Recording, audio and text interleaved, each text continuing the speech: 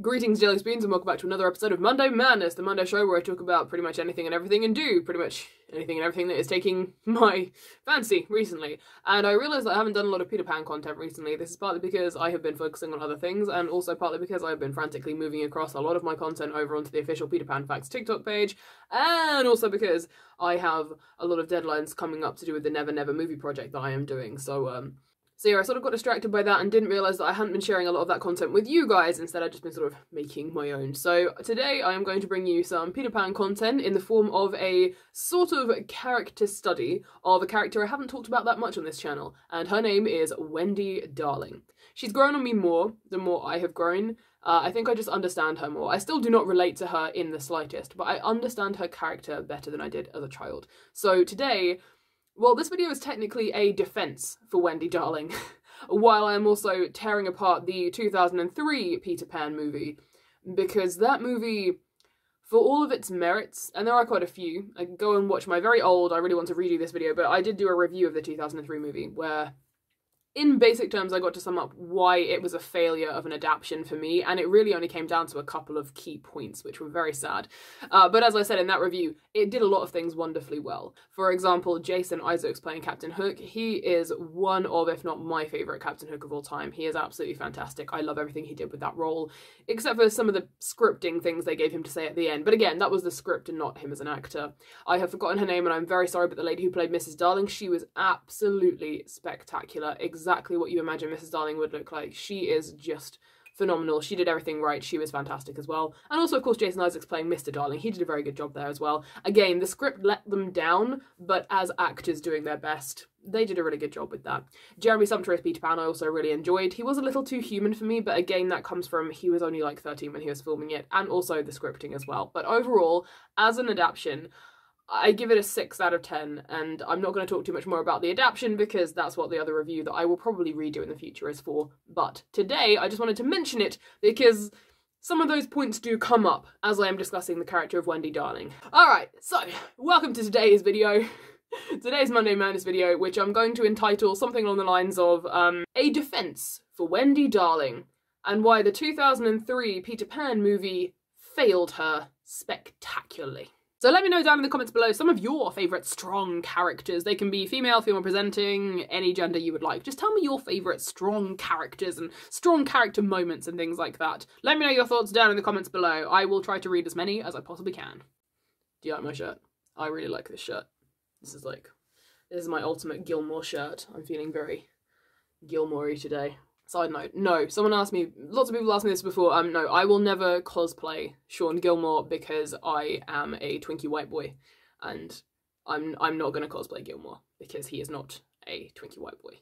I mean, Twinkie is, I guess, open for debate, but Gilmore is canonically not a white man, so I am not going to be cosplaying him because I do not feel that would be right. But inspired by him, absolutely, every damn day. This bit is probably going to get a bit long, so I'm going to edit it. Sorry to future editing me. But basically, before we start talking about the movie itself, I want to talk about the reason why I think it failed Wendy Darling as a character. This is kind of serious, so I'm going to put the hot chocolate down.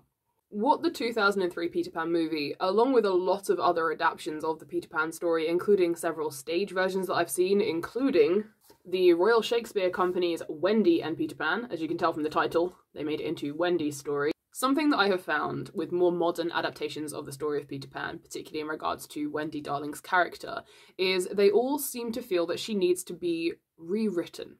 They seem to feel like she needs to be made stronger. And while it's not every modern adaptation of this story, it is a lot of them. Enough that it makes me slightly concerned that these people who are writing and editing and making all this stuff have either not read the original story and just seen the Disney movie and gone, oh god, we need to fix that, which, by the way, we agree on that, or that they have read the original story but they've more skimmed it and ignored the crucial things that are actually happening and reading in between the lines, and sometimes just reading the blatantly obvious because clearly they're missing something. To be fair, expecting anyone to have read and understood and researched this story quite as much as me is probably a bit too much to ask, but that's why they should be hiring people like me to help them. What the Royal Shakespeare Company in this, plus a lot of modern adaptations, including the 2003 movie, did with Wendy Darling's character is they erased her, essentially. By trying to make her a stronger character, they actually removed everything that made her strong in the first place. So, what are people looking for when they say a strong female/female presenting character? Well, a trap that a lot of modern writers seem to fall into when trying to create a strong female or female presenting character these days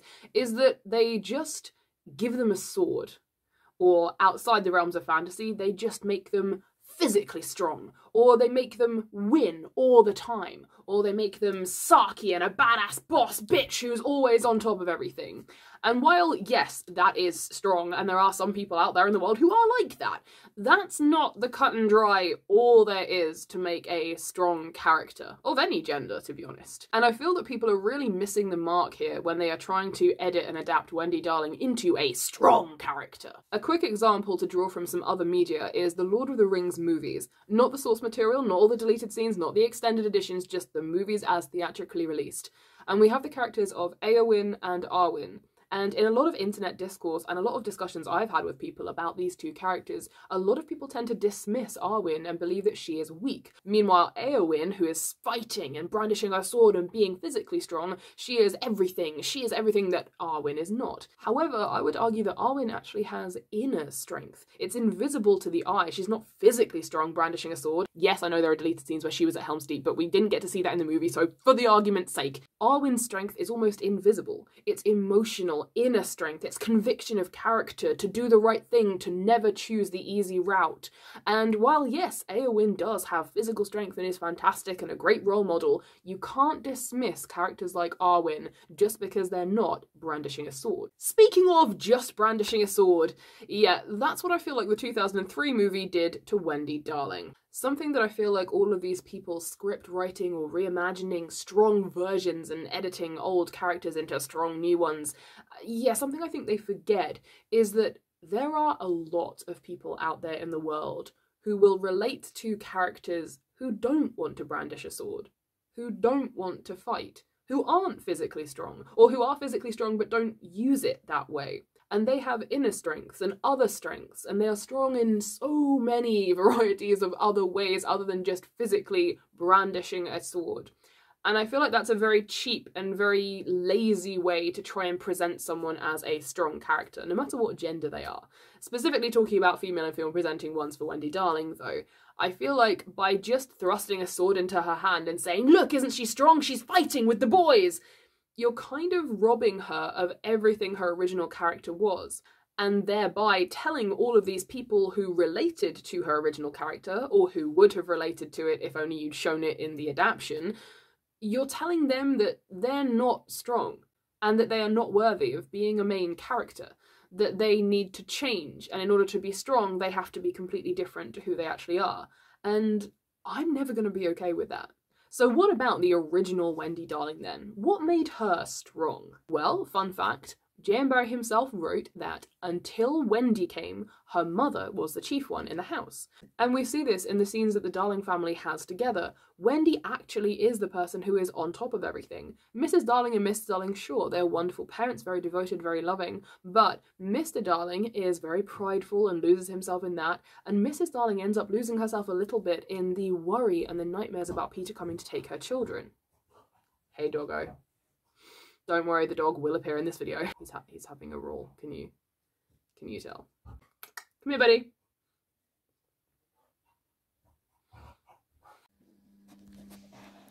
Hey, buddy. Hello. Hello. Were you having a roll? Is that what you were doing? Were you doing a little roly-poly? Is that what you were doing? Oh, hello. Hey, buddy. Oh, yes. Say hi. Say hi to all the people. I mean, it's not that many people. I appreciate everyone who does watch these videos. But in realistic terms, it's not like you're saying hi to millions, is it, Pop? Oh, you're such a good dog, though. If this was just a dog channel, I would be on millions of subscribers, wouldn't we, Pop? Yeah? What do you reckon?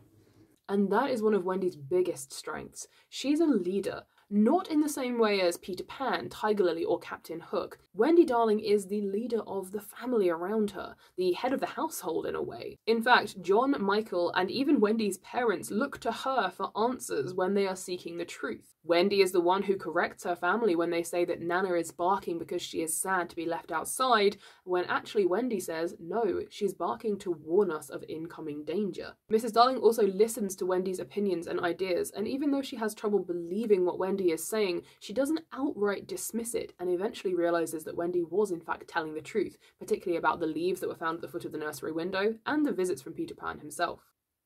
Wendy Darling is also responsible for moving a lot of the plot along. A lot of her decisions affect the course of the narrative. For example, it was Wendy who said to Peter that she knows lots of stories that she could tell to the Lost Boys, and that is what made Peter decide to offer to bring her to the Neverland with him. If Wendy hadn't been the person who first hinted at that idea, Peter may very well have just left with his shadow, returned a few times to listen to the stories, but that may have been it. Wendy is also the one who asks to bring John and Michael to the Neverland as well. There's a whole lot of other things that Wendy does over the course of the narrative, and I've talked about those in other videos, and I will continue to do so in another video. Wendy does a lot of things that influence the course of the story. Wendy is also in charge of the home under the ground. She looks after the Lost Boys, and they all respect her. In fact, they respect her the minute that she shows up on the Neverland. They do not want to touch her because they might get her dirty while she's passed out after being shot by Tootles with an arrow, and so they build a house around her so that they can protect her, but they don't want to pick her up and move her. They ask her to behave as their mother rather than assuming that she will, and are in fact very scared that she'll say no, meaning that Wendy did in fact have the agency to say, no, I don't want to play as your mother, but because of the type of character that she is, she wanted to have that role, and so she got it. And that's another thing as well. While I personally have never related to this kind of character, and never will, I do not have a paternal bone in my friggin' body, I still respect the hell out of people who are. People who have paternal, maternal, parental instincts, people who want to have a family, people who are very nurturing and caring and great with kids and stuff, and they want to do all of that, and they want to raise a family and build a home. I respect the hell out of people for that. That's great, and that is a perfectly valid way to want to live your life, and it's a perfectly valid personality, and it's also a perfectly valid form of strength.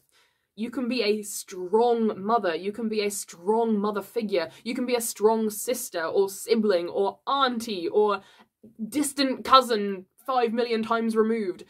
Wanting to be a mother, wanting to grow up, wanting to nurture people, wanting any of that does not mean you're not a strong character. It just means you have a different kind of strength to the characters who are physically strong or who are out there brandishing a sword. So now let's talk about the 2003 Peter Pan movie and discuss just where it went wrong and what they were trying to do with that version of Wendy Darling. The first thing that we learn about the 2003 movie portrayal of Wendy Darling is that she is enacting the story of Cinderella to her brothers. She's calling herself Cinderella, she's wearing toy armor, she's got a toy sword, and she's telling the story of Cinderella. But it's not the story of Cinderella that a lot of us will know and be familiar with. It's a new version. It's Wendy's own version. Cinderella is fighting with a sword and flying through the air and defeating all the bad guys, and arguably being pretty badass. Also, anyone claiming that the Disney Cinderella is weak and not a strong character, yeah, go watch it again, and also watch the sequels. Just saying. Wendy fights John, playing at being a pirate, and John calls her girly, and Wendy as Cinderella says, "Who be you to call me girly?" and they have their fight and stuff. It's a very fun, sweet scene, but it is giving us a very important piece of information about Wendy Darling's character. Everything that Wendy Darling has done to Cinderella by making her have a sword and fight and do things like that, that is what this movie is trying to do to Wendy Darling. And not well. Let's continue. We later learn that Wendy Darling has an unfulfilled ambition. She wants to write an epic novel in 3 parts about all of her adventures that she's yet to have. Now that's fine. Wendy Darling wanting to grow up and tell stories, that fits with her character, absolutely. Wendy Darling is and always has been a storyteller. She told stories to the Lost Boys, she told stories to her daughter Jane, Jane's daughter Margaret, etc, etc. Also, while I'm talking about this, please go and check out my Making Neverland characters into D&D characters, because I think you'll enjoy what I did to Wendy Darling. We then have the slightly weird scene with Aunt Millicent, who is not a character from the original story, but I talked about this more in my original review of the movie. Aunt Millicent is talking about how Wendy Darling now is growing into being a woman, and she has a hidden kiss, just like Mrs. Darling, her mother. The hidden kiss is greatly significant in the story of Peter Pan, but in this movie they make it significant in a completely different way. They build it up like you get a hidden kiss and you're supposed to find the big adventure, which is who the kiss belongs to, aka just, you know, find the love of your life, I guess. And while that would be fine in any other story, that's not what the story of Peter Pan is about, and it's very strange that they did that to Wendy. Also, at no point in the original story did Wendy Darling have the hidden kiss. It was just something to describe Mrs. Darling. It didn't seem to be something that was passed down in their family. It is just something Mrs. Darling had that made her even more of just this beautiful anomaly of a character. But anyway, I can sort of get over that, and Aunt Millicent being this weird extra added character. Ignoring all of that though, something that was really bugging me about that particular scene is that they changed Mr. and Mrs. Darling's perspectives on their children. In the original story, they're just very loving, devoted, caring parents. Sure, Mr. Darling has his pride and ego that he has to get over in his own character arc by the end of the story, but at no point do the parents in the original Peter Pan story say to Wendy that she needs to go into her own room and she needs to grow up and stop telling stories or anything like that. They just support her, and I find it very strange that people started incorporating that. Again, I blame Disney. They seem to think that Wendy needs a struggle, and for some reason the struggle is against her parents who are forcing her to grow up. Now, in the original story, Wendy Darling actually is described as the kind who likes to grow up. She wants to grow up, she's happy to do so. She actually ends up growing up one day earlier than everyone else of her own age because she is so ready to do it. So giving her this struggle of battling against the wills of her parents and Aunt Millicent about growing up and stuff not only goes against her original character, who would have had no such struggle at all, not just because her parents wouldn't have done that and also because she wanted to grow up, but it also ignores the fact that Wendy had other struggles in the original story.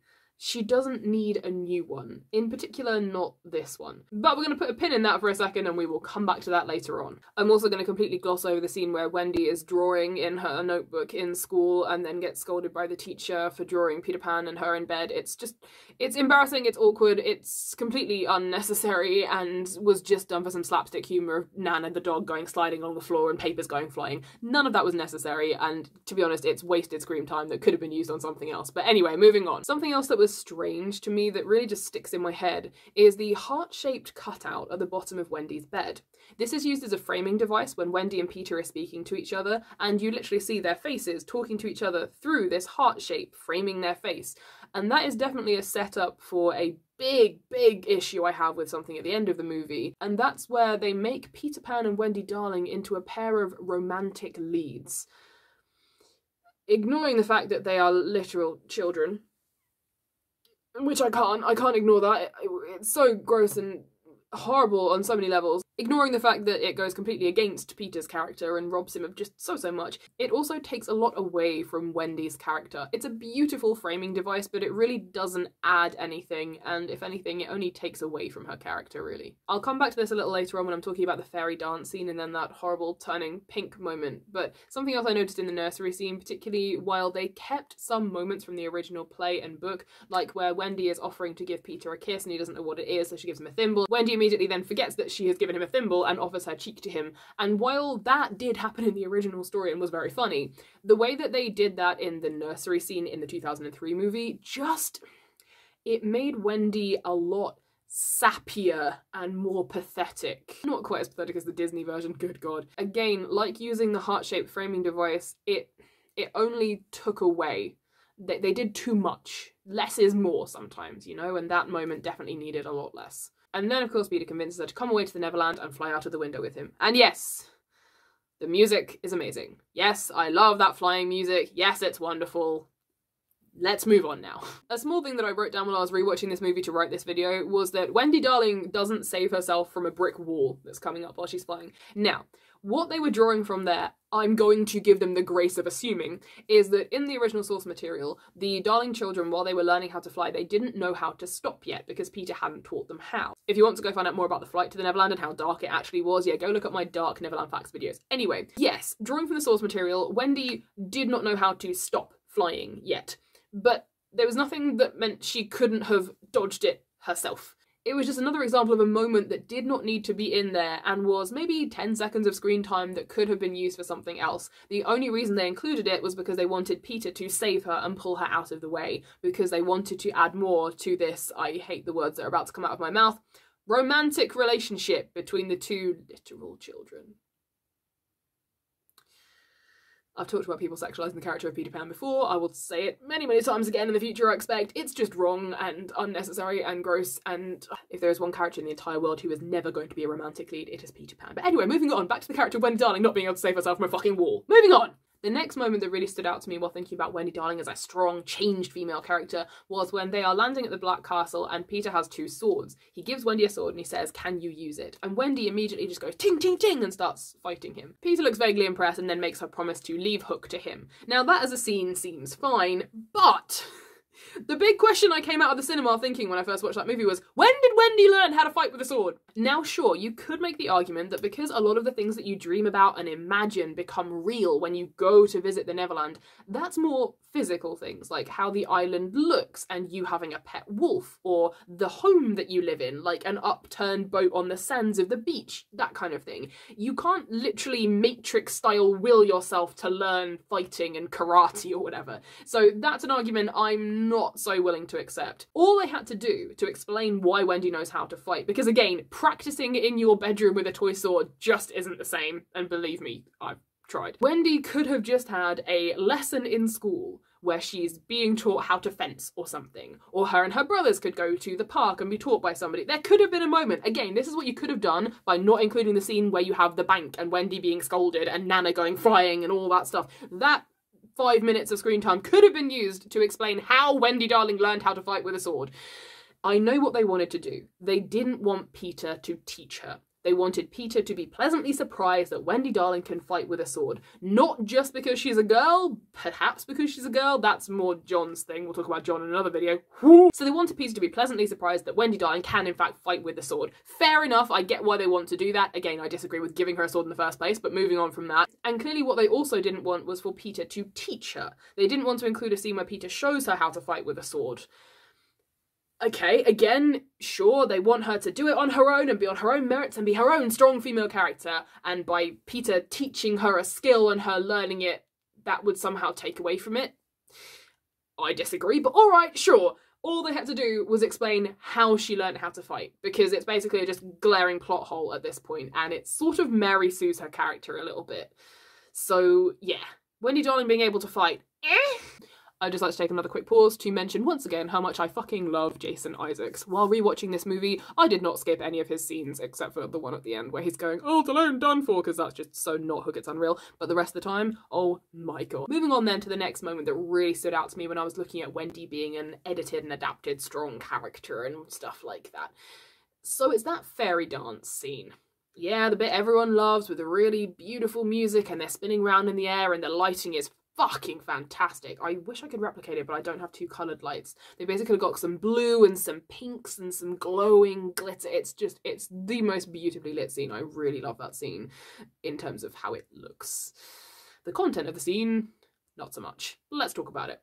Now, at this point in the original story, Wendy Darling and Peter did also have a disagreement that ended up in Wendy deciding she was going to leave the Neverland forever and taking the Lost Boys and her brothers with her.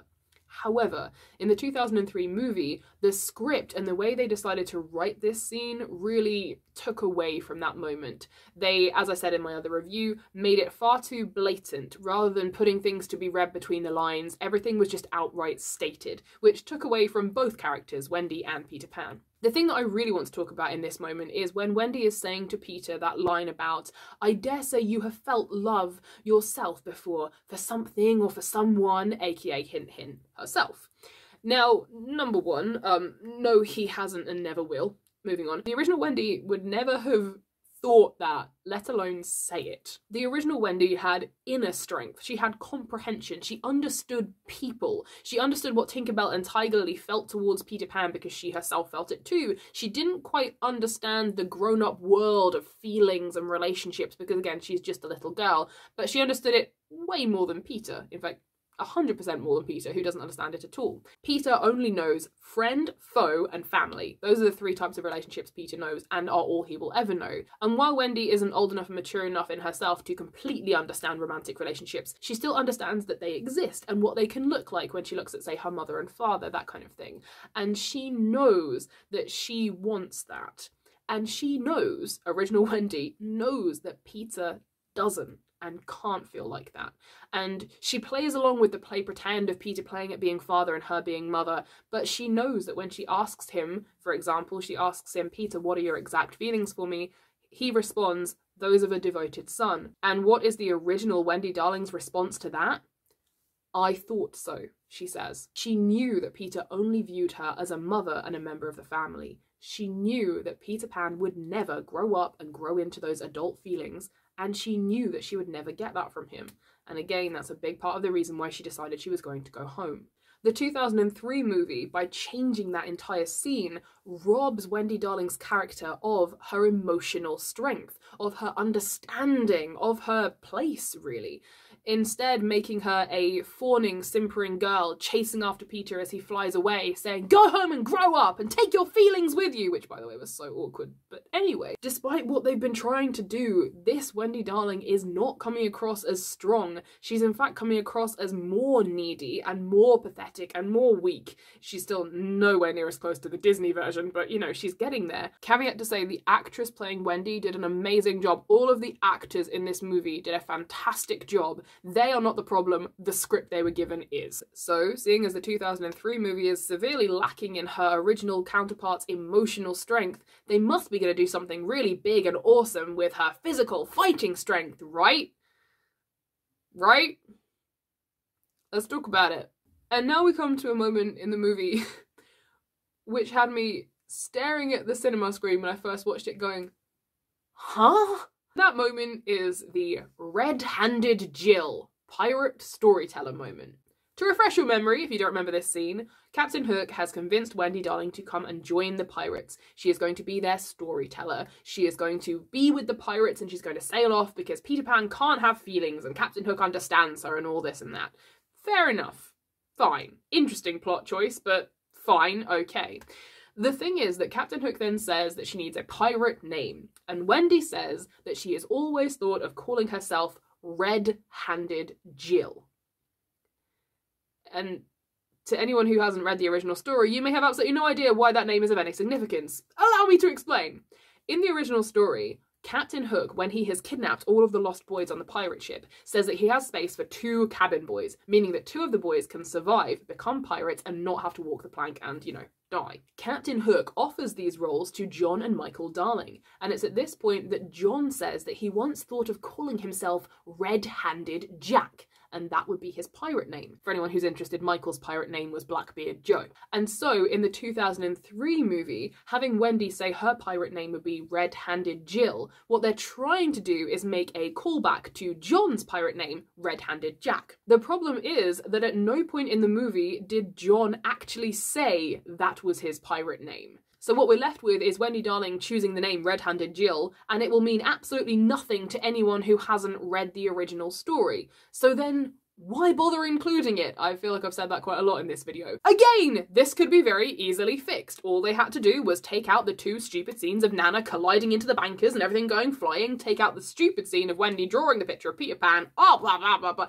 remove all of that, and instead include a scene, perhaps in their fencing lesson that the Darling children were having at school, where John Darling, playing as a pirate, proclaims that his name is Red-Handed Jack. And perhaps, while John is doing that, that's the point at which he calls Wendy Darling girly. So there you go, 2 birds with 1 stone. Explain how Wendy Darling knows how to fight, and explain why she chose the name Red-Handed Jill.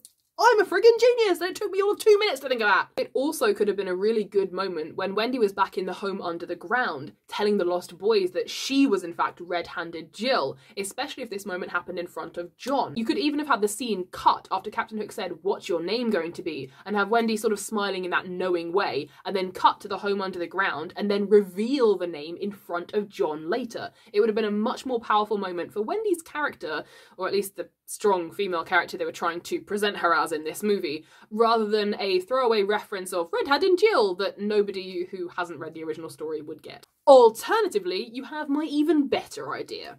Personally, I think it would have made a lot more sense to Wendy's story, and you wouldn't have had to include any extra scenes involving her and John having a fight and John proclaiming his name as Red-Handed Jack. No, it would have made way more sense if when Captain Hook said to Wendy Darling, what name are you going to have? What's your pirate name going to be? Wendy had said, Cinderella. Now, this may sound counterintuitive because I'm talking about making Wendy into a strong female character. Again, I will argue that a lot of the princesses are in fact strong characters in their own ways, but moving on from that for the moment. What did we find out about Wendy Darling at the very beginning of this movie? What was the first scene we had? What was the first thing we found out about Wendy Darling?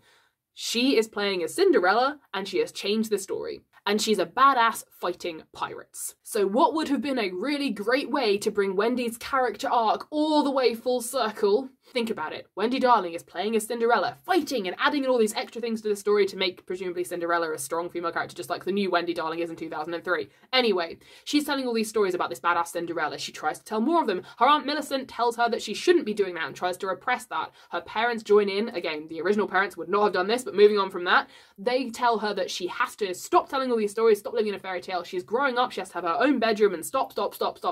She runs away to the Neverland where she can, in fact, have all these adventures and do the unfulfilled ambition that she wants to do. And she can have all the adventures she wants to write her novels about, right? She gets to fight and be with the pirates. And now, at the climactic moment when she has been sword fighting and she is joining a pirate crew and she gets to have her own agency and all this big stuff, what name should she choose to bring her arc full circle? Cinderella. And she is being that version of Cinderella. She has become that version of Cinderella that was in the story that she was telling in the first place. Imagine how much better that would have been! But no, we don't get that. Our strong female character version of Wendy Darling in the 2003 movie gives us Red-Handed Jill, again, throwaway reference that nobody will get unless they've read the original story, which, let's face it, not many people have. I need a drink. There may or may not be rum in this now.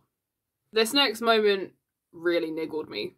I didn't catch it the first time I watched this movie because I was so incensed by many other things. After we've done all that, right? And it actually makes it worse if Wendy had done all the big culminating arc and we'd known why she was calling herself Red-Handed Jill or she called herself Cinderella, it would have made this moment far worse. Okay, after all that, right? Wendy is down in the home under the ground and Peter comes home saying that he has learned that there's a new pirate on board the Jolly Roger and she's called Red-Handed Jill and there's another adventure, they're going to go and fight her. What's the next thing that happens? So Wendy has her moment where she stands up and she's like, "Ready yourself, Pan, for I am Red-Handed Jill." Oh no, mother and father are fighting again. You know, that was a funny line, I'll give him that. And Peter looks both downtrodden and confused and angry, and Jeremy Sumpter does a fantastic job of having all those emotions on his face at once. And Wendy is brandishing this sword and saying, "Ready yourself, Peter Pan." And she torments Peter by saying, Hook is a man of feeling, and all this, that, and the other, right? And it's all building and building and building, and building and building and building, to Wendy and Peter having a fight. And I timed it. So she's brandishing a sword at Peter Pan and she's ready to fight him because somehow this strong female character knows how to fight that we never had it explained to us, but she knows. Wendy knows how to fight. She's ready, and she's ready to fight Peter Pan, and she's got a sword and she's saying, "Ready yourself, Peter Pan, I'm Red-Handed Jill, and Hook is a man of feeling," and blah, blah, blah. And Peter and her clash their swords together and have a fight. How long do you think that fight lasted? The culminating moment of that entire piece of Wendy's character arc. I'll let you have a guess. Throw your guesses down in the comments below. I will give you 5 seconds. 5, 4, 3, 2, 1. I gave you 5 seconds. That was 2.5 seconds longer than the fight between Wendy and Peter Pan. Yep, I timed it. Wendy and Peter Pan's big fight lasts 2.07 seconds. Less than 3 seconds. And again, as I say so many times with this movie, I'm left going, what was the point of that? What a complete waste of screen time. I mean, yeah, it was only 2 seconds of screen time, but still, think of what else we could have done with 2 seconds. We could have seen more Tinkerbell. We could have seen more of the Lost Boys. We could have had a nice panning shot of some scenery. Panning, do you get it? That was a pun. Now, no, I'm not saying that in any universe Wendy would have won this fight with Peter Pan. No, of course she wouldn't, but they could have made it last a little longer. But they didn't. Strong female character, go! Now, arguably, the strongest thing that Wendy Darling does do in that scene, in the original and in the 2003 movie, is making the decision to return home. Now, in the movie, she makes that decision for a completely different series of reasons than she does in the original, but the decision is still made, and her brothers go with her, and the Lost Boys all want to go too, and she takes all of them and leaves Peter by himself. And the problem, once again, that we have with the 2003 movie, by trying to make her so strong female character and give her the sword and the fight and everything, instead of it being Wendy's empowering moment of, we're going home right now because I'm scared our parents might have forgotten about us. We need to go right this instant, and telling Peter to make the necessary arrangements, which he of course does, because Peter Pan would never keep anyone on the Neverland against their will. It's literally canonical. Anyway, moving on. Instead, in the 2003 movie, Wendy declares that she's going home and taking her brothers with her after being defeated in her, for lack of a better word, sword fight with Peter Pan. Peter defeats her, ting, ting, ting, and it's done. The moment is done. Wendy has a sword at her throat and she's lost. And then she says, we're going home. And that's not a strong, powerful character moment. The decision should still be strong, but because it comes after her defeat, it actually comes off as almost her running away or her giving up. It doesn't come across as the strong, powerful, plot-shaping move that it was in the original. The next moment is that turning pink kiss moment, and to be honest, the less said about that, the better. Oh, I could do a whole video on that, but I'm not gonna. All I will say about it in the context of this video is that it not only completely destroys all of the character and personality of Peter Pan himself, but it also weakens Wendy once again. It makes her an accessory. She is just standing there, smiling adoringly, in awe of Peter Pan. I mean, obviously everyone should be in awe of Peter Pan anyway. That does not regain her any strong points. It doesn't claw it back. As I've said many times before in this video, it doesn't add anything. It was unnecessary, and if anything, it kind of takes away from her character by making her just an accessory to the plot rather than a force that's driving it. And then we have the return home. And to top it all off, this whole red-handed Jill, pirate, strong, fighting sword, adventure thing, she just goes back to exactly the life that she was so desperate to leave in the first place. So what we're left... Buddy. Oh my god. The dog has literally just buried his head in the cushions. It's fucking adorable. Okay. So, what we are left with is a Wendy Darling who, as far as we can tell, didn't have a character arc and didn't change, although arguably if they are trying to make her a strong female character, then they probably don't think that she needs to change. And the Wendy in the original story also did not need to change, so at least, hey, that's keeping in theme. The problem is nothing is resolved. Wendy goes back to the exact same situation that she left, and by all accounts is as equally unhappy to do it. She doesn't ever say that she's happy to grow up and she's looking forward to it. She just wants to go home. She's sick of Peter Pan and she doesn't want to be a pirate, so they decide to go home. It feels like she's either settling for a scenario that she doesn't like, or it's her only option and she's forced into it no matter what. Again, the original Wendy was not and would never, but the 2003 movie does nothing to resolve it. It's just left open and there. They're all delighted to be at home. Okay, after all the hugging and the kissing and a week of being delighted to see each other again is over, then what? Aunt Millicent's still going to feel the same way. The Darling parents, the versions of them in this story, are still going to feel the same way. Wendy is going to have to leave the room and grow up. Maybe it's a lesson that you can't fight the inevitable, I don't know, but that feels like a bit of a downer. And again, it's not explained, it's not touched upon, she just returns home and it's never spoken about again. So I guess it's all fine then, right? And think about this as well. The Wendy Darling that we have in the 2003 movie ends up returning to the life that she ultimately wanted to abandon because she didn't want to be forced to do all the things they were forcing her to do, and will still force her to do at the end of the story, to try to have the adventures that she wanted. But over the course of these adventures, she didn't manage to join the pirates and become a storyteller like she sort of planned. She didn't manage to defeat Peter Pan either in verbal arguments or in a physical fight, and her decision to return home actually ended up coming after this defeat. So really what we're given at the end of the story is a defeated Wendy, rather than the strong, powerful decision maker who drove the plot and was ready to grow up and happy to grow up and ended up growing up a day earlier than everybody else that we got in the original story. So what should we learn from all this then?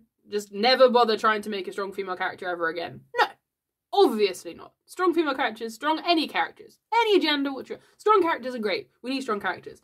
I think my argument is that any character can be strong. There are so many people out there who are not physically strong, or want to fight, or want to be in the spotlight, or want to do any of those typically strong female character or just strong character things. And that doesn't make them any less strong as people. And by stripping down all these old characters like Wendy Darling and reimagining her as this strong sword-fighting person, you're not doing what you think you're doing by doing that. How many times can I say doing in one sentence? Wendy Darling doesn't need to be turned into a strong female character because she already is. While it can be a lot of fun to take classic old characters from stories we all know and reimagine them and reinvent them in new and interesting ways, we need to be careful not to fall into the trap of thinking that if a female or female presenting character is not physically or visually strong, that they need to be rewritten. The biggest flaw in the 2003 movie's portrayal of Wendy Darling, in attempting to update, reimagine and create this strong, badass female character, is that they simply thrust a sword into her hand and expected that to be enough. As always, if you've enjoyed any of my content and you would like to support me in a myriad of different ways, you can join me on my Patreon page. It starts at $3 a month. You want to support me for $3 a month? You got it. I got it. We can work and do wonderful things together. Woo! Let's do it. So, Patreon. I'll put a link on the ding-a-ling. Bing! Patreon, things. You can see things behind the scenes. I post stuff, what I'm up to. Things, more things. Photos of the dog. Many, many, many wonderful things. Also, if you'd like, you can go onto my Ko-fi page, where you can support me as and when you would like to. It's not such a monthly commitment as my Patreon. Also, over on my Ko-fi page, you can find my shop, which has various things in it. I am updating it soon. I'm getting around to it. And you can also find my commissions! Now, I've got two different types of commissions. Number one is my personalised in-character messages, where you get to write me a script or just give me a rough idea, and I will do a personalised in-character message for you or for someone of your choosing. And these characters can be Mollymauk Tea Leaf, Lucien the Nonagon, Kingsley Tea Leaf the Pirate, or you can have a Shakespearean soliloquy penned for you or for someone else from Puck from A Midsummer Night's Dream, or you can have, of course, a message directly from the Neverland from Peter Pan, and you can specify which Peter Pan outfit you want me to be wearing at the time. I have 4 now, I believe. So yeah, you can pick which one of those you want. The second type of commission that I do is creating stuff. As you may know, I am a cosplayer and I make costumes, and if you would like me to make a costume or a piece of a costume, like a hat or something that you would like for your very own, then you can hit me up in my Instagram DMs, or you can chuck a message down in the comments below. In the meantime, I hope you have a wonderful rest of your week. I love you all very much, my wonderful jelly spoons. Thank you for sticking around with me through this chaotic video. I promise to bring you some more Halloween-y content for the rest of the month. There are 3 Monday Madnesses left for the month of October, and I am going to be bringing you Halloween-y spooky wooky content. Patent pending Morcus noise. Spooky wooky content. So enjoy the rest of your week, and I will see you next Monday. This is empty. I will see you next Monday. Goodbye. Have a wonderful week. Goodbye.